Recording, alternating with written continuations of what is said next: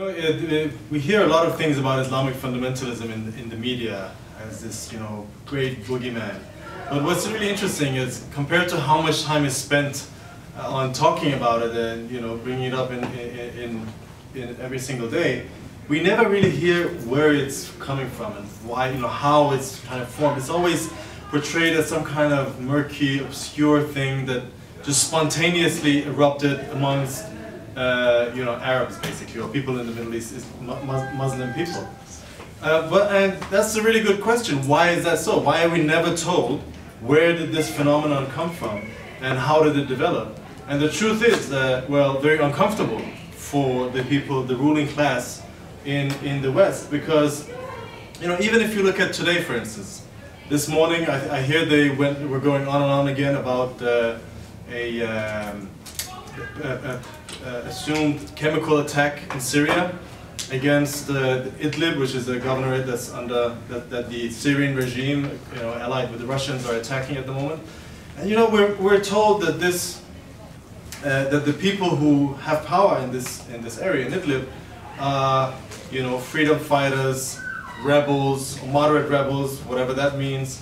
But what we're never really told is that these people are effectively, that whole region is effectively controlled by a branch of Al-Qaeda, which has got many different names over the time, but which is essentially a branch of Al-Qaeda.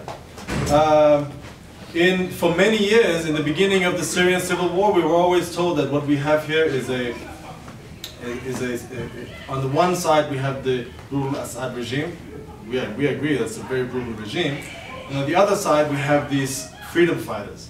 And of course this was true to begin with, but at a certain stage this movement became sectarianized and was hijacked by Islamic fundamentalists, by the same people who later suddenly became known to everyone as ISIS and who were suddenly the worst boogeymen in the world.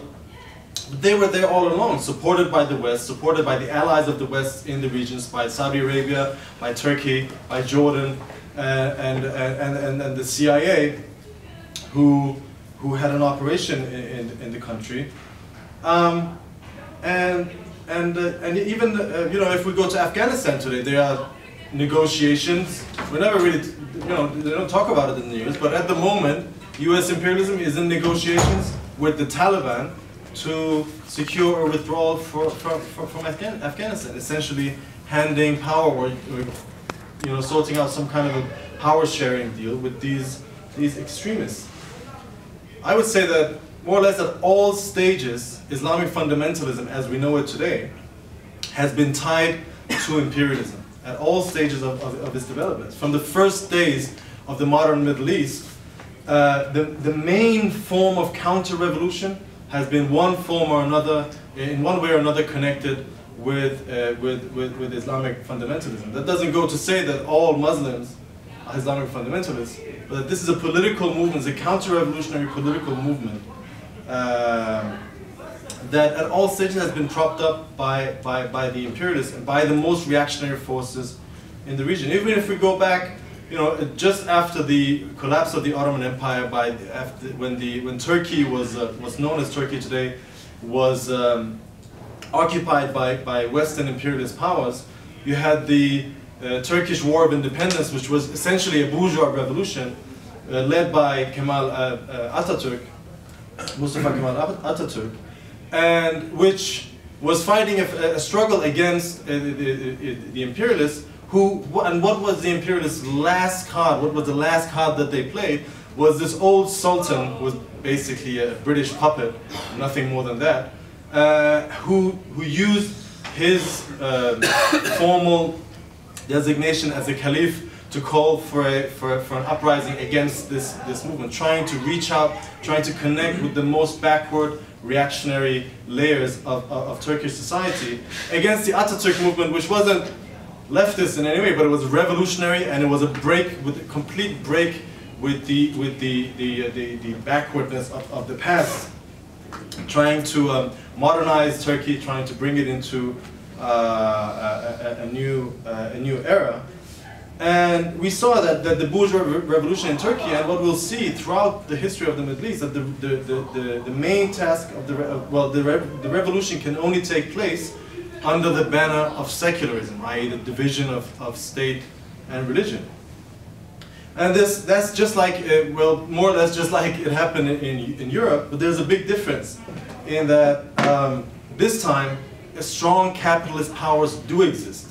So this is not like the Enlightenment period, you know, the rise of the capitalist class in Europe, which was fighting against the Catholic Church. This time there are actually more powerful powers in Europe, which are already developed capitalism, and which do not have an interest in an independent, strong capitalist society developing in the Middle East. And that's the reaction. That's the irony of the whole thing. That you have the European bourgeoisie coming to power, fighting against obscurantism, against religious fanaticism of the Catholic Church, and in the Middle East they are forced. Well, they are not forced. They lean on these exact type of forces, and lean on the most conservative layers and classes, even classes going far before, who are established and who belong to eras which are far before capitalism, in order to dominate the region. European capital had no interest in developing an independent, strong capitalist Middle East, insofar as they did help the development of some sort of capitalist class. This class was completely tied to the old order. It was basically the big landowners, aristocratic, one form or another, or of aristocratic and tribal people, and these people were completely tied to imperialists. They were completely tied to the old regime, to the old order in society, and they were completely incapable of developing society in any meaningful way, and they were hated by the masses. And at the same time, the empire, the Ottoman Empire after World War I, was broken up and divided in the most humiliating way. And the Arab nation in particular was divided up in exchange between the big powers, like, like a change in a poker game or something like that. And these people who all shared a common history, there's not a difference, at least before, wasn't a difference between people living in what's known as Syria today, or Jordan, or Palestine, or Lebanon. It's the same tribes and peoples who lived across of these borders. In fact, if anything, the imperialists made sure to cut these up and make sure that they are divided up as many different groups in each nation in order to keep them weak, in order to be able to divide, play them up against each other, in order to rule them. And these people who used to live side by side for centuries were divided up and split up like cattle, basically. And this humiliation and this betrayal left a mark on the psyche of the Middle Eastern masses, which is still there today. And the oppression and the humiliation of imperialism was obviously the source of enormous anger. And immediately after World War I, you saw that the general crisis in society, the general turbulence in society, opened the way for a whole series of national liberation movements everywhere.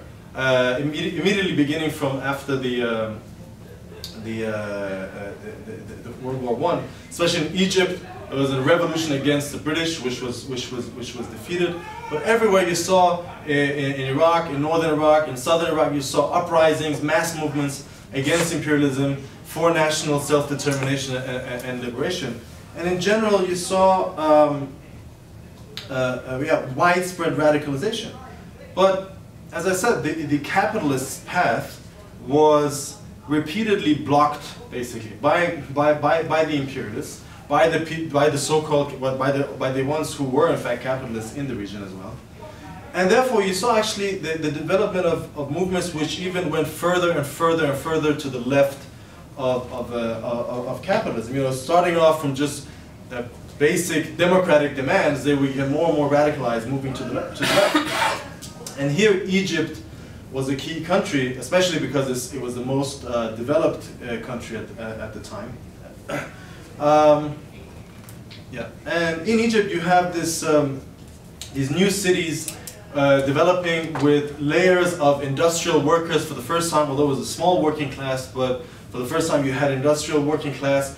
You had the beginning of an urban intelligentsia, urban middle class intellectuals, and top state officials who were being radicalized in this situation by the desire to develop society, basically, and being blocked at every single step.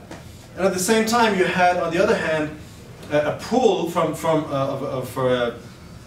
a Marxist or leftist perspective, in the sense that the Russian Revolution, where the masses, the workers, the poor, and the peasants had taken power in their own hands, was an enormous source of inspiration.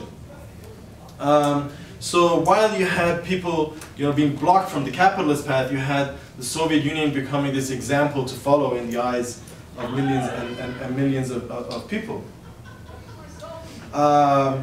Now, in Egypt, imperialism was seen as a massive impediment for the development and modernization of Egypt, and that was the main driving force. In fact, especially amongst the middle classes, they wanted to have some sort of national dignity and development and modernization of Egypt. That goes for every single country in the Middle East up until this day. But they couldn't, because they were faced with this imperialism.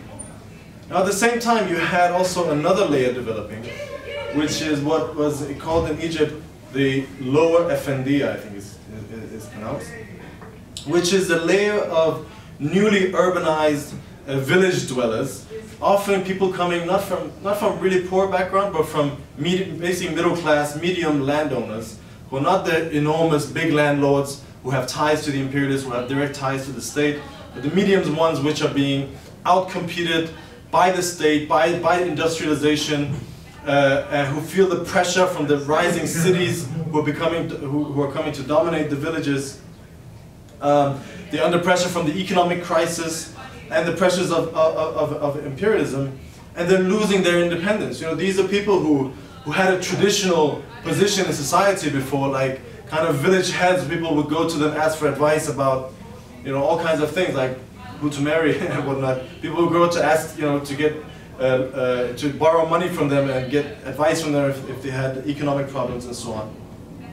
They had a certain social stature which was being undermined by the development of capitalism, by the inroads that imperialism was making, and they couldn't really they couldn't see any way out. These were the most conservative layers of Egyptian society. If they stayed in the village, they were constantly on the verge of bankruptcy. Imagine, like, every single day thinking you can lose everything, basically. Not just, and it wasn't people who didn't own anything. They actually had something, and they were losing all of it. And at the same time, if they went to the cities as well, they would be ruined, because in the cities they didn't have the connections to move up. They might be able to get a job as a teacher or a lawyer or a doctor, the lowest layers of the middle class, but they didn't have the connections to the big landlords, to the imperialists and so on, to move up. And so everywhere they went, they felt this hatred and this humiliation, and they longed for stability and for the rehabilitation of their own positions. And they were, they were dreaming of a return to the good old days, which is always what the conservative petty bourgeoisie does.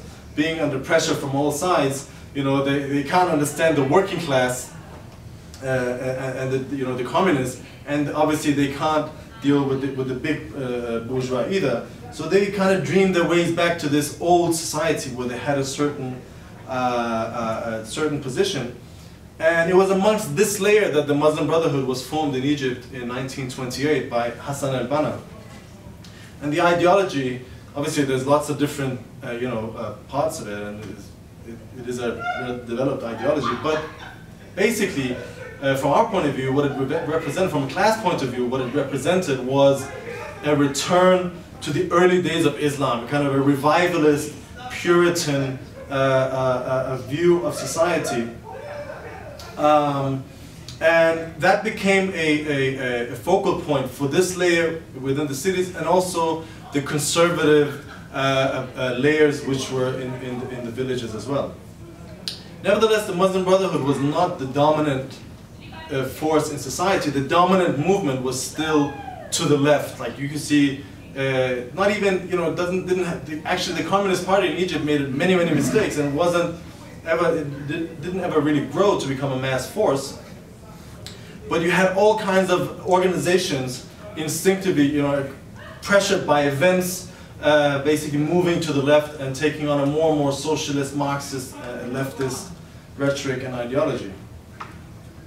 But as I said, the Communist Party didn't manage to capitalize on this mass movement to the left, which was especially after the defeat of the 1919 revolution. You saw, you know, very, very big radicalization. People saying, you know, this is not enough. We need to break with the whole thing. But as I said, the communists couldn't take advantage of this, and therefore the mass movement on the streets, and there was a mass movement developing, lacked organization, lacked a political focal point. And so this vacuum was filled by a group of officers led by Gamal Abdel Nasser, which was called the Free Officers Movement. And they staged a coup in July 1952 against the Farouk regime. Farouk was the king, who was basically a puppet king controlled by the British. And the reason why, well, the character of this movement, of this officers movement, was, you know, these were people who were deep within the state apparatus. They were high within the military, and therefore they could see all the rot. They could see all the incompetence. In 1948, they lost the war against, you know, all of the Arab nations lost the war against Israel, which was based purely on, you know, on the incompetence of the ruling classes and the deals that they were making with different imperialists. And they could see all of this, and they wanted to rehabilitate their nation, basically. They also had a higher education. They had access to education systems in Europe, and they had a higher cultural level in essence. And therefore, and also they were organized as one of the only organized forces in Egypt. And they took power, and initially Nasser was not a socialist or even a leftist. In fact, just after taking power, he cracked down on a communist-led massive textile strike. But he was a nationalist, and Nasser wanted to restore Egypt's honor. That was basically the main driving force of his rule, at least in the early days. But in doing so he would increasingly come into conflict with Western imperialism. And he would increasingly find himself leaning on the Soviet Union, which for him also was kind of a model which was appealing. Here you had a military-run society, i.e. no democracy, there's one guy from the top that decides, but also a society which had managed to modernize itself from extreme backwardness and barbarism to being the second power on the planet within a very, very short period of time. And you saw him drifting towards the left and taking on a left-leaning Arab nationalist, Arab socialist point of view. And he became a focal point throughout the whole of the Middle East for all of the movements developing in the whole of the region and even beyond. Now this movement was radicalized again in 1956, where Nasser, because of the conflicts with the British, ended up nationalizing the Suez Canal, which was built by Egyptians, which was run by Egyptians, and the only thing that was not Egyptians was the profit of it. And Nasser wanted to use the profit from the canal to modernize Egypt, to industrialize Egypt. Being blocked by the imperialists, he nationalized it, and then he was attacked by a coalition of Israel, France, and Britain, which he defeated. Again, this further pushed him to the left, radicalized not only the movement, not only the mood in Egypt, but throughout the whole of the Middle East, against the imperialism, against the imperialists, and further to the left. Now Nasser actually, he was never a Marxist or a socialist. He didn't implement socialism, and that was his mistake. In fact, if we have to go and study the mistakes of what has led Egypt to where it is today, it would be because Nasser never finished what he started. He nationalized the main industries in Egypt, and by doing so, he developed free healthcare, free education, the railway network. In fact, you go to Egypt today, nothing has been built since Nasser's time, and that says something about Egypt, about Nasser.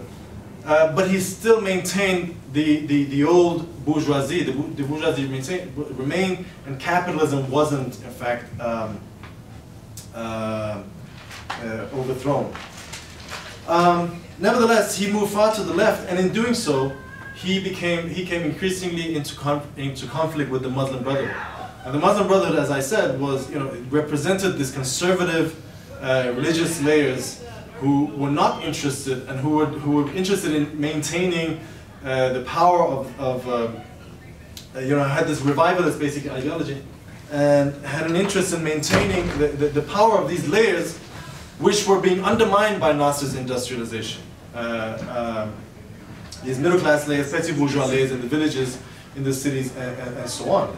So whereas in the beginning, Nasser actually gave the Muslim Brotherhood positions within the regime, top positions within the regime, like Sayyid Qutb, who were like the main ideologue of the Muslim Brotherhood, had like top state positions.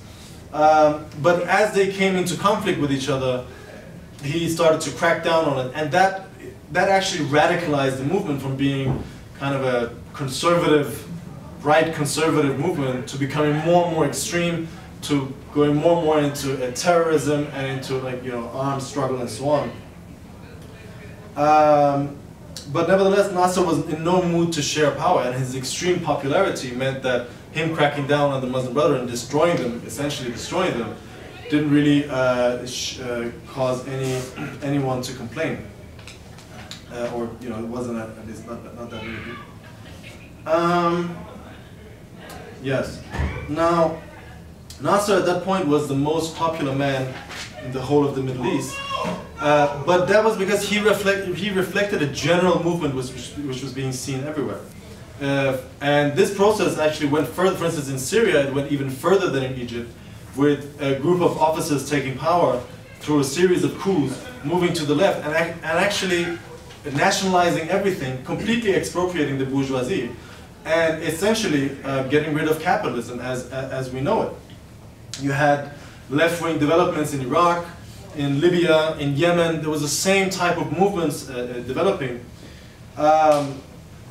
And you saw the Soviet Union gaining influence as the British were losing out. And the Soviets were stepping in and filling this vacuum. And this terrified the new world power, US imperialism, and obviously also the ruling classes of the region who were really terrified of where this whole thing was going. The king of Jordan, the kings of Saudi Arabia, the Gulf states, and so on. The Americans, in fact, tried to convince the Iraqis to attack and invade Syria, which was the country, as I said, which had gone the furthest. But the whole thing collapsed, and in fact, like within a few weeks or months, Iraq was in the middle of a revolutionary movement itself. And so, from the military path, the Americans realized that they needed to take the political path. They needed to prepare the political ground for counter-revolution. And the main architect of this was the US Secretary of State, John Foster Dulles, who saw the role of political Islam, who saw the role that religion could play in galvanizing a layer of people, galvanizing a movement to fight against these things. And he found a partner in Saudi Arabia, which I'll explain later. But and actually, he was petitioning the Saudi king for waging, for calling for a jihad against the Syrian regime and so on. But the Saudi king at that point said, "We cannot do that. We cannot go against these regimes publicly, because the movement was so strong, also in the Arabian Peninsula." Now, Saudi Arabia is a peculiar nation because, in many ways, is an artificial formation. At least, it's a formation that wouldn't last as long if it was just left to itself. It's basically based on an alliance of a clan, the Al Saud clan, and the Wahhabi clergy of the Sheikh clan, I think it's called. And the Wahhabis, who have this extreme Puritan form of Muslim ideology, they basically made a power sharing deal, whereas the king and the Al Sauds basically control the state, and they're the king and they control the main levers of the state. and the Wahhabis formed the ideological arm of that state. Now, this probably could survive, for a very, very short period of time if it hadn't been due to the support of first British imperialism in order to have a foothold in the region, and later on the Americans, who used the Saudis and the Gulf states on the one hand as a political tool of counter-revolution, but also later on as a source of oil as we know it. Now, the Saudis were terrified of the movement that was going on, of the development that was going on in the region. They had taken in many of the Muslim Brotherhood people who had been escaping Egypt, and they've been helping to maintain the network of the Muslim Brotherhood in the whole of the region. There is only one problem, in that. And just to say that this activist kind of organizational side of the Muslim Brotherhood, they have found kind of a common ground with the Wahhabis, and this basically strengthened both of them. I radicalized the Muslim Brothers, but also gave the Wahhabis a more organizational, political kind of character. Now, the fundamental problem in Saudi Arabia, in the Saudi regime, is that on the one hand you have the ideological arm of the regime calling for a caliphate, for an Islamic state, which does not have a king, and on the other hand you have the same country ruled as a kingdom by a king who also is no secret, does not live in any way as to prescribed by Islam, and certainly not the type preached by the Wahhabis. And therefore, these groups increasingly came into conflict many times. But throughout the 60s and the 70s, this became worse and worse. In fact, there was at a certain time in '79 there was an uprising where a series of Islamists took over the the Grand Mosque of Mecca. It led to several hundred dead people. But all of this were warning signs to the Saudi royal family where this whole thing was going, that they were actually faced by uprising internally, a right-wing reactionary uprising against themselves. And so they made a deal with the Wahhabis, which was basically, if you just leave us alone in Saudi Arabia, we'll give you tons of money and everything we can abroad, helping you set up schools and so on throughout the region. And this fell hand in hand with, again, the aims of US imperialism, which was looking for a base of support to counter the leftward drift that we saw in the region. And the first time that this was tested was in Afghanistan in 1979. And it started in 1978, in fact, in the Saur Revolution, where, similar to Egypt, a group of army officers, left-wing army officers, took power in Afghanistan and immediately implemented a whole series of things, such as banning the buying and selling of women, cancelling all debts that the poor peasants had to landowners, expropriating 75% of land which was held by the big landlords, and other progressive measures such as literacy programs and so on. I mean, they also made many mistakes, but it was nevertheless a huge break with the past that Afghanistan had endured. And the regime immediately fell in the sphere of influence of the Soviet Union. And the US, the way that the Americans countered this was by basically forming an alliance with the Saudis and the Pakistani intelligence, again leaning on the most backward layers in Afghan society, the tribal leaders, clan leaders, the big landlords, and forming what is called the dollar jihad, which is the channeling of billions and billions of dollars into this movement of the Mujahideen, which later on became the Taliban as we know it. I think the figure is $3.2 billion. And a lot of this money would come from Saudi Arabia, who also would provide fighters, arms, and so on, and the CIA was kind of coordinating this whole thing. It's a war that lasted more than 10 years and eventually ended up with barbarism in Afghanistan. And I don't know if you remember, they talk about Al-Qaeda and all these people as, these extremely evil people now. But back then, Osama bin Laden, there's a very famous interview of Robert Fisk with him. Funny enough, he's like the most anti-jihadi person now. But it was like freedom fighter. That was the title that they had with the picture of Osama bin Laden next to it. And I don't know if any of you guys remember it, but what's it called? Rambo, which is an action film from the 90s or 80s, was it? Is actually dedicated to the Mujahideen. Is dedicated to these people, to these animals. That was the West pushing it. Now all of that is of course forgotten, and no one really talks about it anymore. And of course, once the business was finished, the Taliban remained and became a headache for the Americans. But nevertheless, for them, the main point was the class questions, was the defense of the property rights of the capitalists and the ruling class in Afghanistan and elsewhere, because Afghanistan wasn't that important, but it was a model for other people to follow, to expropriate the big landlords, the banks and the capitalists, and to run society without any private property. And this guy, Brzezinski, who was one of the main architects of this, they asked him recently in an interview, he said, what about everything that happened since? And he said this, he said, what's important to history of the world? The Taliban or the collapse of the Soviet Empire? Some stirred up Muslims or the liberation of Central Europe and the end of the Cold War? And this shows exactly the way that the Americans and the imperialists thought. But they not only destabilized Afghanistan, they destabilized Pakistan.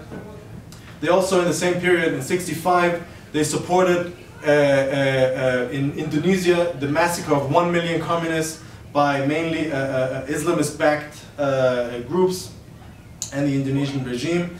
In Palestine, the liberation movement in Palestine against Israel was predominantly a left-wing movement, and it's documented very much how the Israeli and the Western intelligence agencies did everything they could, hounding down the lefties, blocking them at every chance they could, while allowing Hamas, the Muslim Brotherhood, to set up mosques, to preach their stuff, to disseminate, basically because they knew that the Islamists, while they might be a headache, they weren't a fundamental threat to the fundamental interests, i.e. of capitalism, and they couldn't in any way appeal to the Israeli working class, which is what the Israeli regime is terrified of, that the Israeli working class somehow would turn against the state itself. If we come up a bit closer to today, in Iraq, before the Iraq War, there wasn't no, you can say what you want about Saddam Hussein, and he certainly wasn't a pleasant man, but there wasn't Al-Qaeda. And the form of sectarianism that we see today was nowhere to be seen in Iraq. In fact, the main traditions in Iraq were leftist. Again, communist, leftist, Arab nationalist traditions, and also the Kurds had leftist traditions in Iraq. But after the Iraq War, in order to dominate, in order to control the country, the Americans talked about winning the hearts and minds. But what did that actually mean in practice? That meant stirring up tribalism, sectarianism, playing out Sunnis and Shias and Kurds who've been living together peacefully for centuries. We never had any problem. You didn't ask what people were before all of this. You might know, but it wasn't like a big thing. Most Iraqis from like that generation, from the generation before me, they were marrying and mixing across all of these things. But the Americans pushing sectarianism, pushing this form of nationalism and tribalism, in order to fight down the anti-American uprisings and fight that was brewing, supported by the Saudis. And when the Arab Revolution came, this is even more recently, the Arab Revolution also had a big impact in Iraq. There were huge demonstrations in the West, where the Sunnis are based, especially. Big mass mobilizations, taking over squares, and they were non-sectarian. They were for democracy, for democratic rights, against sectarianism, against poverty, against inflation, against unemployment.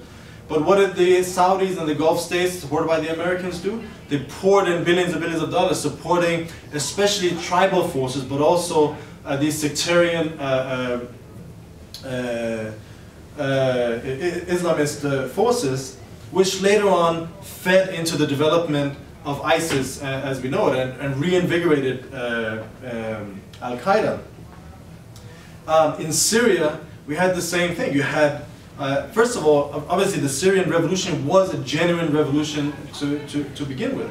But because of things that we can't really discuss now, it went into an impasse, and that allowed the counter-revolution to step in again with the scourge of sectarianism. The Assad regime opened up the prisons, released all the jihadis in order to push them, in order to actually polarize the society on sectarian basis, and to prove, look, this is what the Americans and the West are going to do. They want to destroy Syria, and they're supporting the jihadis and so on. And of course, that is exactly what the Americans and the others were trying to do.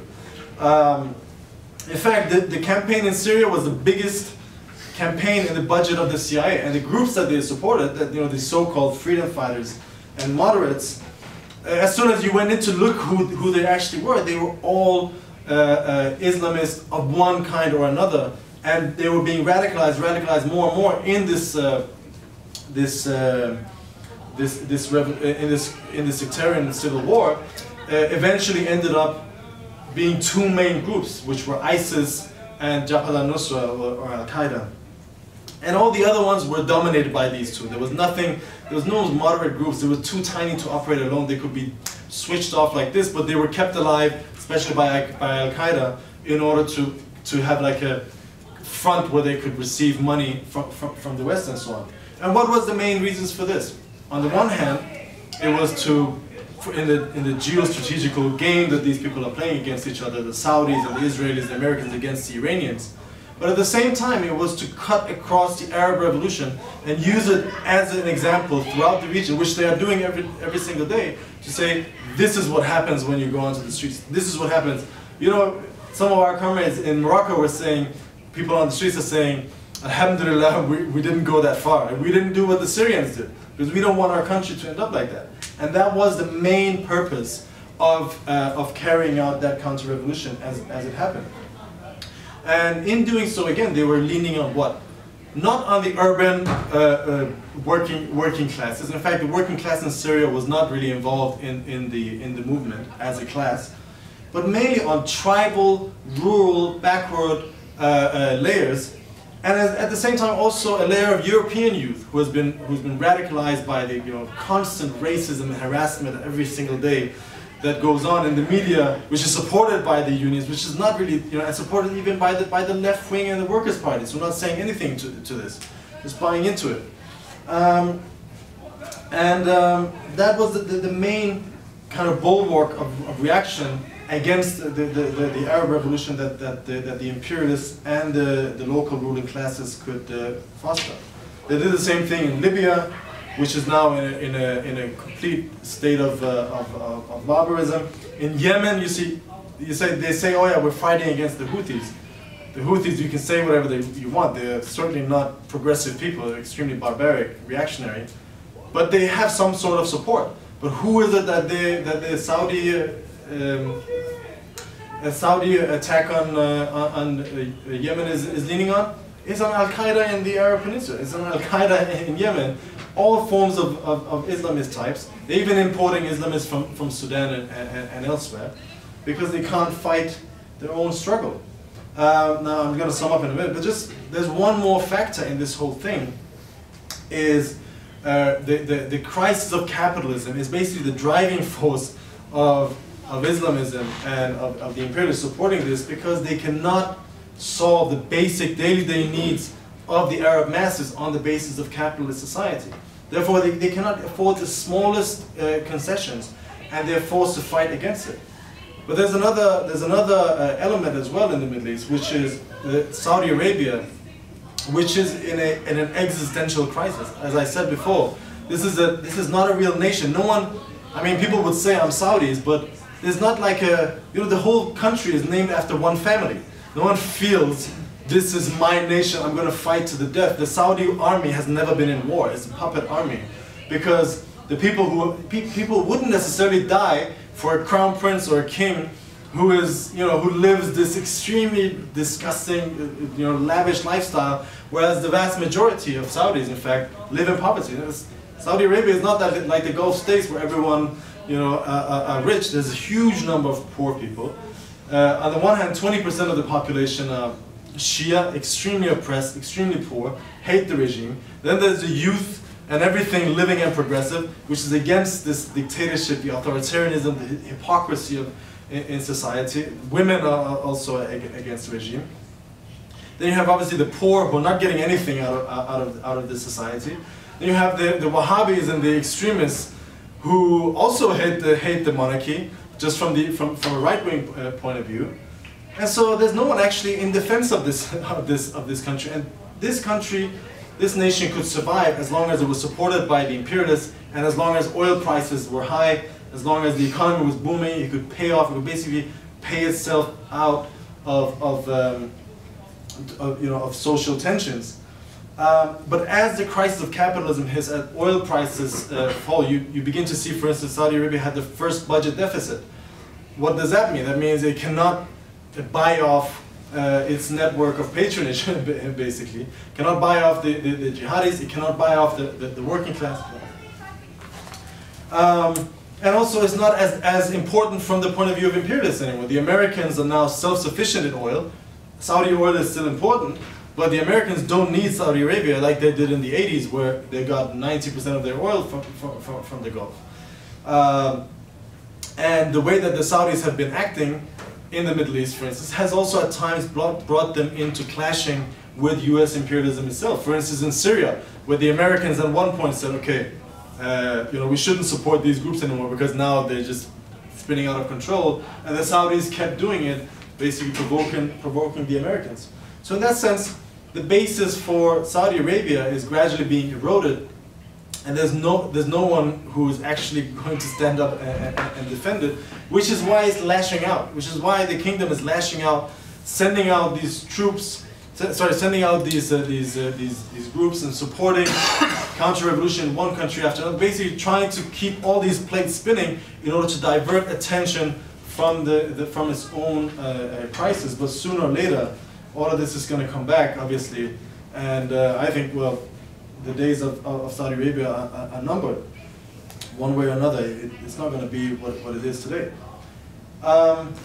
So just to sum up, Islamic fundamentalism, as we know it today, is nothing but pure counter-revolution. It has nothing to do with ordinary Muslims in the Middle East, who in fact, if you want anything, the traditional political trend that they would have is leftist, is socialist, is communist. In the 60s and 70s and 80s, you had millions of communists in Iran, in Iraq, in Sudan. Each of these countries you had millions, not just as a total. In Egypt, obviously, there was the Arab nationalist trend. The same was in Syria, in Libya, in Algeria, in Tunisia. All of these countries, the main trend of the masses was a left-wing trend, and the Islamists were the pure counter-revolution who could never actually achieve a mass base on their own without the support of the imperialists. It's a reflection of the blind rage and impotence of the petty bourgeoisie, the tribal layers, the most primitive, and also the lumpens, the ones who have been completely dispossessed by the wars and havoc and destruction that the imperialists have caused. They're downtrodden by the imperialists, but they're not finding a lead in the working class. And that's the main thing, that they're not finding a lead, a socialist lead from the working class as it is. As I said, independently, they're extremely weak, but they find somehow common cause with the imperialists. They're extremely hypocritical because they always go on about how anti-imperialist they are, but in the end, they always end up on the same side fighting the struggles of the imperialists, like the what do you call it? Mercenaries. And what it really shows is a complete dead end of capitalism. As I said, capitalism in Europe came to power fighting against obscurantism, fighting against religious fanaticism. But in the Middle East, it's the exact opposite. It's actually leaning on these layers. Some of these like tribes, this is something that belongs to periods way before you know, the capitalist developments. And for all the radical talk, the Islamists don't touch capitalism at all, or even fight, as I said, imperialism. Their role is to cut across the class contradictions in society, and they can only gain when the working class is retreating. You see, when the Egyptian revolution was moving forward, the slogan was, "We're all Egyptians." You know, do you remember there was people were forming Christians were forming a ring around the Muslims who were praying. That's class solidarity. And in Syria, it was the same thing. The main slogan when the revolution was moving forward was, "We're all Syrians," right? But now that's changed. As the revolution met one obstacle after another because of its own mistakes, because it wasn't able to take power, and it was forced to retreat. In that vacuum, you saw the development of these reactionary layers, these reactionary groups tapping into the most backward layers and using them basically as cannon fodder for their own ends.